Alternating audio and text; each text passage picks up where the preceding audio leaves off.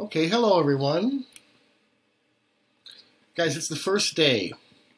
So we're just going to practice a little bit and kind of get you used to what happens. Okay? Um,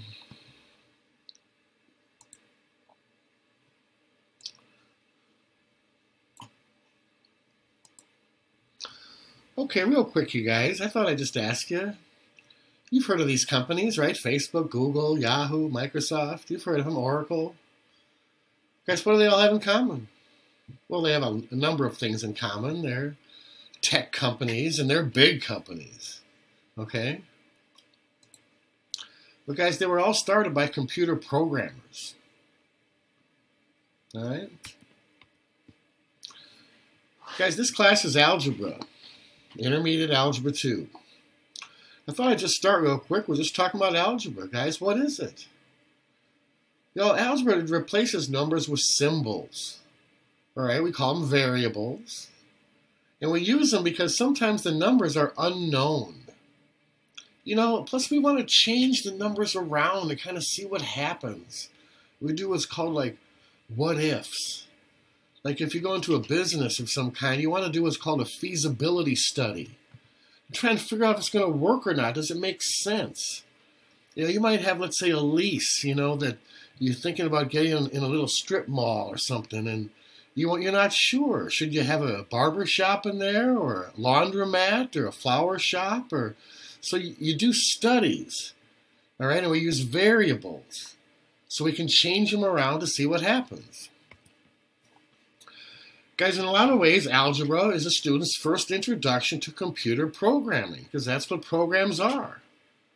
We make formulas and put functions in there, and the computers do the calculating for us. Okay? There was a time where, you know, you could get paid to calculate, but not anymore. All right, nowadays, employers are looking for students who can formulate, who can set up problems and situations, and let the computers do the calculating. Okay? Now, I want to talk about value for a minute. And what is it that makes something valuable? Well, we all know diamonds are valuable, and gold is valuable. They're in high demand. You know, we use them for jewelry, and they have lots of industrial uses. And they have a low supply. There's not a lot of gold all over the place, or diamonds. You can't just walk down the street and find a bunch of diamonds. Another example of something that is in high demand is silicon. We use silicon to make computer chips. So it is in a very high demand right now. But guys, it's not that valuable because there's so much silicon in the world. It's all over the place. All right? It's one of the one of the elements that exists more than any other element in the earth. You find it in sand, right? Silicon. Math is like that. You guys, math is in high demand out there. All right? All these new STEM jobs and technology that's taking off. People who are good at math, companies want to hire them for a lot of reasons. And the supply is lower because people think math is hard. And a lot of people, right away, they don't like math. They've been told that they're not good at math and they don't like math, and they've been told that their whole life.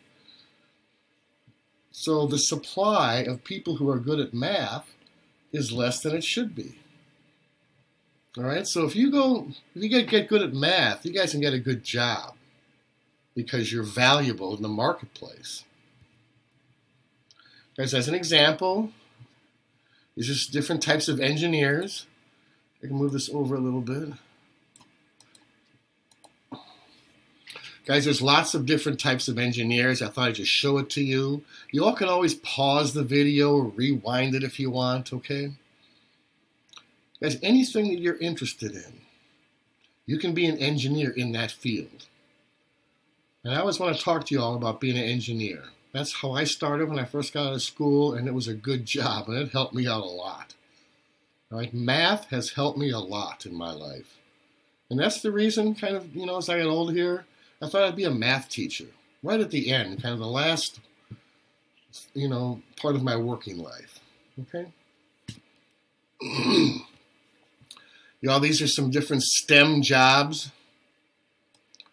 out there with their salaries. Again, STEM stands for science, technology, engineering, and math. Okay, you might need that for the assessment. Just to show you guys, these jobs are all very good, making good money. Okay? The first thing we're going to study here this trimester is about data and statistics. And I thought I'd just show you one thing, guys. Right now, data scientists are in very high demand because there's so much data out there that we're collecting from people on the internet. All these social networking sites are collecting all this data about people's behavior on the internet.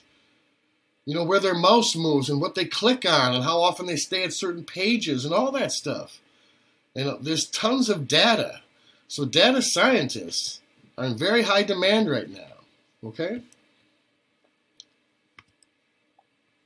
Guys, our principal, Mr. Sakela, he said this to me one time. He came into my class and said, you all, math equals money.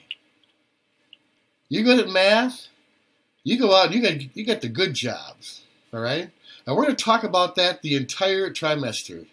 You guys, we're going to talk about math and the kind of jobs you can get and what math can do to help you, build some wealth and become successful. Okay?